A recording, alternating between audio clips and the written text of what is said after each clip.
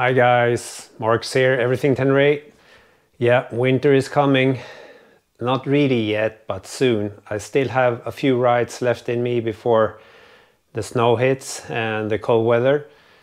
Last year I actually did ride in the snow, but this year I have taken the decision to not do that because it's such a pain in the ass. Of course, I still have the Anarchy walls with the studs in them, but they put too much salt down where I live, so it's really salty.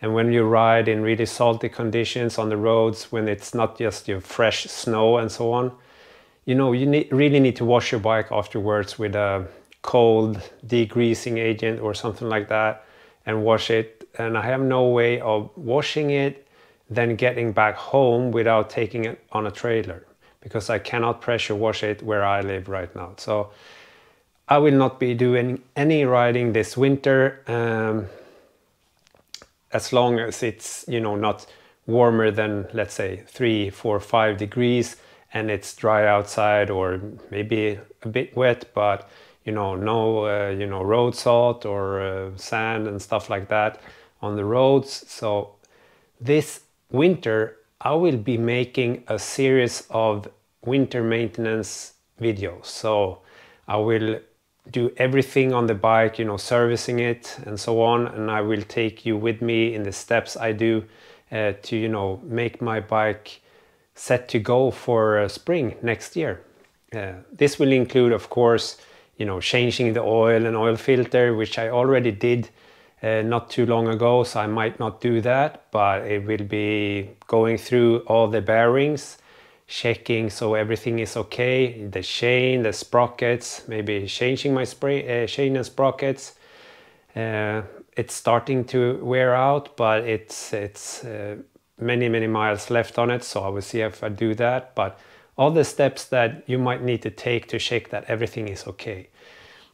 Also, you know, servicing the fork and the rear shock. You know, the rear shock I don't need to open up, but the front I need to change the oil, or replace the oil, change so all my bushings are okay, and my oil seal and my dust seal, and then just removing everything on the bike, making sure everything is cleaned, you know, see so I don't have any rust that starts to build up, so I can take care of that.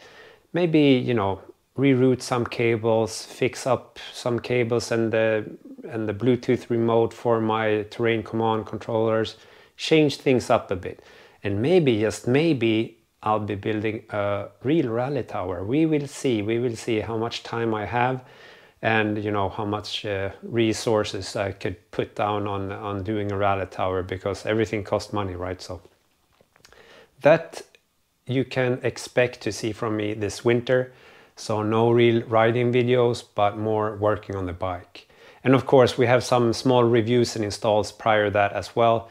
I'm right now waiting for the Race Torque's shift support, which will probably arrive this week, later this week hopefully, and I'll get that installed on Sunday or next week. We will see.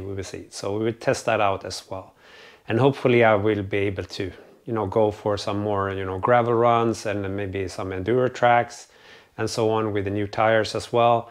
But the thing that I'm lacking right now, it's time, right? I need time to do all this stuff, and that's the hardest thing to find at the moment. And you probably understand exactly where I'm at, right? You have a family, you know, I'm a stay-at-home, no, not stay-at-home, but I'm a, you know, single parent, you know, every other week. And the other week when I don't have the kids, I'm off in another city at my girlfriend's place. So I have limited time to ride, unfortunately, but we will sort that out somehow, some way. So I hope you are looking forward for this series of videos, and you know, you can do the same on your bike, going through these things to make it all ready for the next season. And I envy all you guys that live on the more in the southern hemisphere, or maybe have a more even, you know, winter weather and not rain and, or not rain, but snow slush and all that stuff on the roads, and which prohibit us from, you know, having fun all year round. So as well as, you know, now in the winter time when it starts to come out, you know, the day is shorter and shorter and shorter, and you know, middle of the winter we just have a couple of hours of daylight. So but then again, in the summertime the sun pretty much never really goes down, so you can ride, you know, 11 o'clock at night and it's still, you know, you don't need to use your headlights really. But yeah, well, I'll see you later when I do these maintenance videos. So stay safe, take care, and don't do anything stupid. Cheerios, bye bye.